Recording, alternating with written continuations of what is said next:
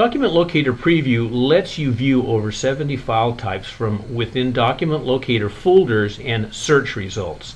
To access Preview, either right-click in the white space, select View and Preview window, or you can quickly select Preview from the toolbar.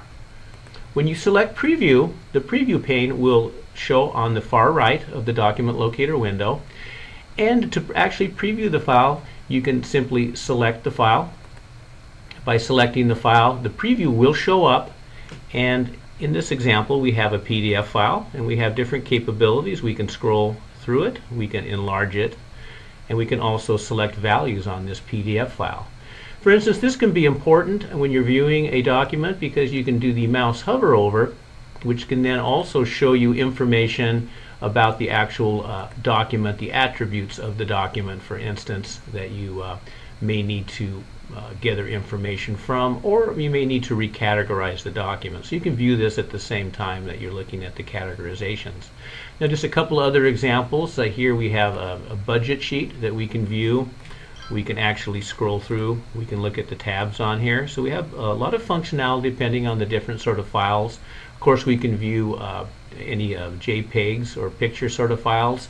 And it's interesting, if we look at a email, for an example, we can also open up email attachments and see the message directly here. We can view Word documents and various other file types, and even zip files. We can take a look and see what's contained within the zip file.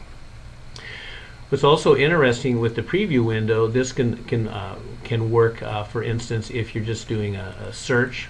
For instance, we'll do a search query here, and we're looking for Project 100 plans. So we need all of these plans, and we have our query result right here in the search window on the right, and we can again simply select the files and view the information right from our search query result window. We can at the same time bring up the collections window. If, for example, we needed to search for some files, preview them, and then move them into a collection to provide to a client or an outside resource as needed. The other thing about the Document Locator Preview window is it will remember the sizing. So once it's set, wherever you move the sizing of the window, it will retain that as you move around, and when you come back in and expose the preview window, that sizing will be maintained. So that's a quick look at the Document Locator Preview window.